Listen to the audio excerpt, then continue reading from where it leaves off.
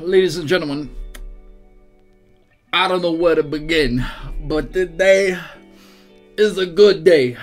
Yo, you cannot imagine how happy I found out that this sneak peek not included just one of my wishes, but two. Yo, this is ridiculous. Let's just get it started. So we have our February 2nd update sneak peek. And we're gonna get the other brother. Oh, and he is a physical knight. He's a tank. What? Do we even need a tank like this? What? I'm gonna build him. I don't care. He's got like... Now, there has been a global tendency that we are getting characters that are mages but heal. Mages that can actually do damage on a front line, such as Lucicio. So maybe we might be looking at our first character that can tank and kill your ass. Well, not counting that Haley on penetration can actually do a pretty decent amount of damage to frontliners with a lot of HP. So let's take that out of the way, and I don't even know where to start, but let's just check out what we have. Now, in terms of a general sense, and this is just going off of straight of the boss, and I know this is pure speculation, because Lucicio on floor 80, Tower of Challenge, well, it really doesn't even look like the character that you can play right now. So let's just emphasize on what Sekhmet really does. It says more money he gets, more damage he does. That is on this stuff. On a second skill, we got some life steal that people cannot do. Heal rate reduction. Hey, that is good for Galgoria straight 8. And cannot be removed until the target falls below 30% HP. Great. Now, whether this will be the skill that we will get, I don't quite know, man. Now we have the Storm of Hatred, which means deals more damage to enemies with lower attack speed. Now, if this is anything, right? Combine it with Bernheim's S1, combine it with Kane's S1, nobody will be getting attack speed, and obviously there are many characters who can reduce attack speed, so if he would actually do damage, that would be interesting. The next one is one of the skills that if he gets that by any chance, broken. Sekhmet is not affected by attack speed reduction and defense reduction. Now that is great. Now that still does not take into account of penetration or ignore defense. I wish it would, but maybe it will in the future. Additionally, he recovers mana quickly, and the higher mana he has, his block chance will be increased. That is a value which is insane. If you do pair this up with a Shay, a Elias, you will have yourself a pretty unkillable tank with normally 0 block.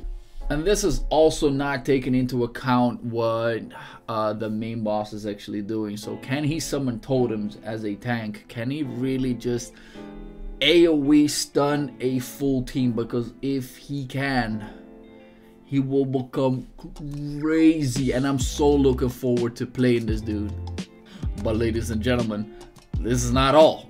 Now, from the looks of it, there will be a special dungeon according to Sekhmet. So will he be a free character? Yes, after clearing the story dungeon, you will obtain him as a 5-star for free. Now, is this doable for newer players? I'm not quite sure. Does this actually mean that I can do a speed run? He's a tank, so I'm not quite sure. However, I'm gonna announce this straight away. There is a reason why I'm going to speed run on the next patch, 100%. Stay tuned for that. We got some story cutscenes, and here it is. Improvements to the Devouring Otherworldly Darkness Sekhmet dungeons.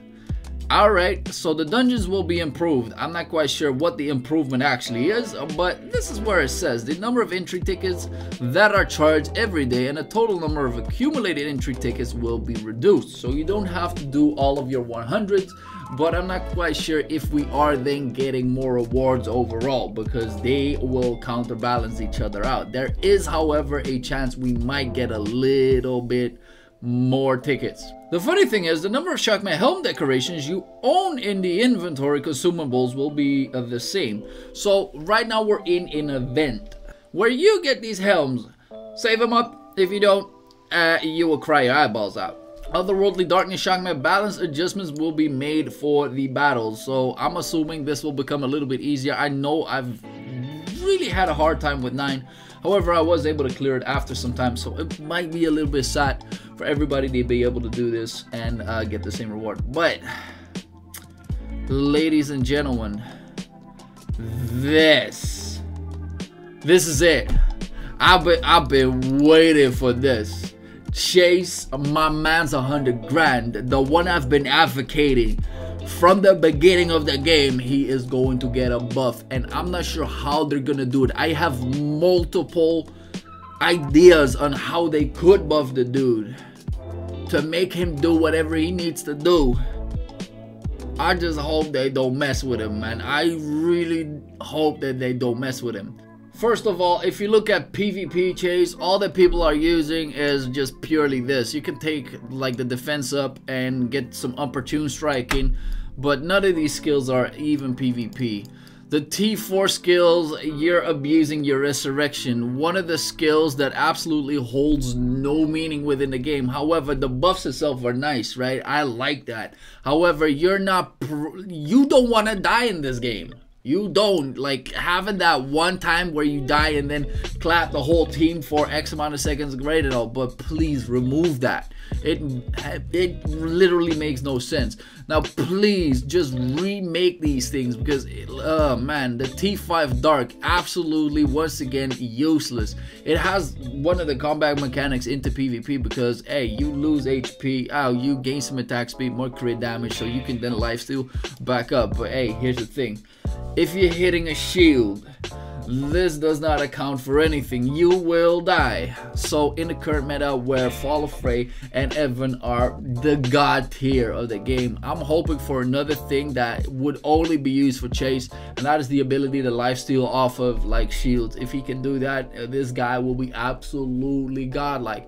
Now if I have to take another thing, if we can get this S1 onto a area of effect, push back onto people, that would be monstrous. This way you can pair Chase with Nikki, push people in, move to the back with Nikki, just flail on him. Like, I got so many options to buff this dude to make him absolutely broken, increase the synergy, and do just about whatever.